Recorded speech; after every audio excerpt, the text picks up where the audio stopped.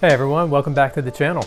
Today we're diving into the color profile options on the Canon R5C. If you've ever found yourself scrolling through settings like HDR-HLG or HDR-PQ and wondered, what's the difference between these profiles and when should I use them?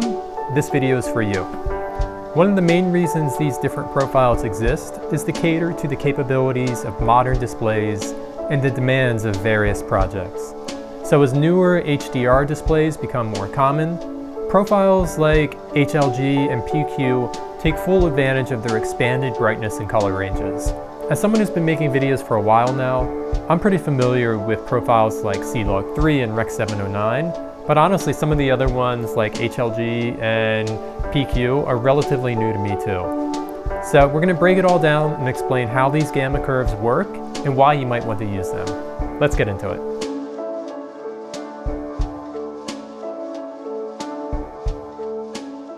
Before jumping into the specifics, let's quickly explain what gamma curves are.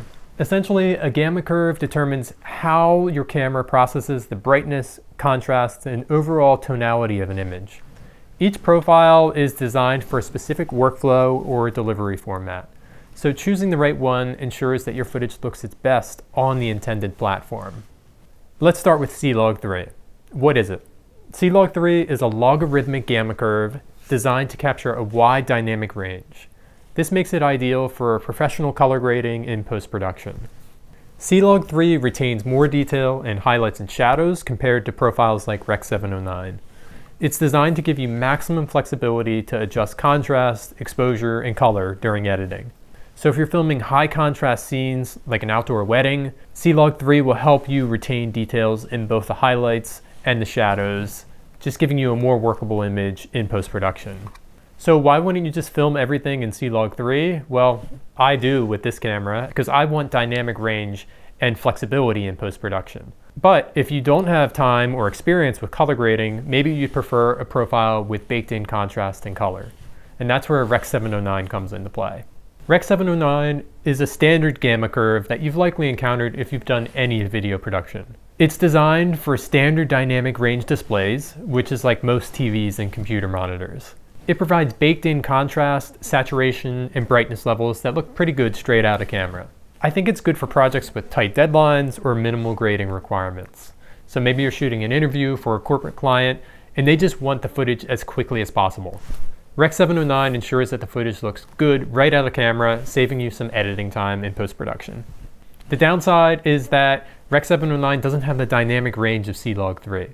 So in high contrast scenes, you might risk losing details in either the highlights or the shadows. All right, let's talk about HDR-HLG, or hybrid log gamma.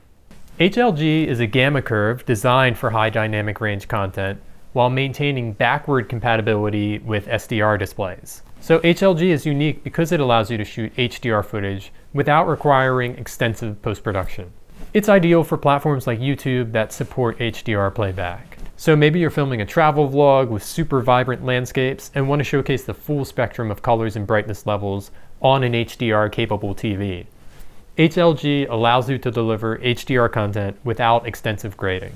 That being said, HLG doesn't offer as much flexibility in post as C-Log3, and its compatibility with SDR displays can sometimes lead to inconsistent results. So what is PQ? HDR-PQ is based on the ST2084 standard and is optimized for mastering HDR10 content. HDR10 is a widely used HDR standard that offers expanded range of brightness and colors compared to SDR.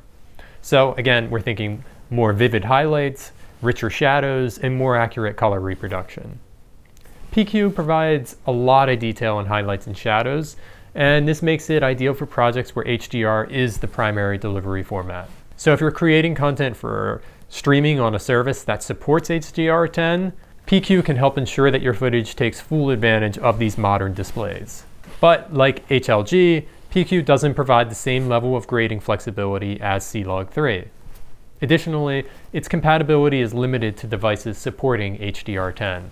The Canon R5C's color profiles are an important tool to help you tailor your footage to specific workflows and delivery formats. So whether you're shooting for HDR platforms or doing a lot of color grading in post, or just delivering quick turnaround projects, understanding these profiles will help you elevate your work.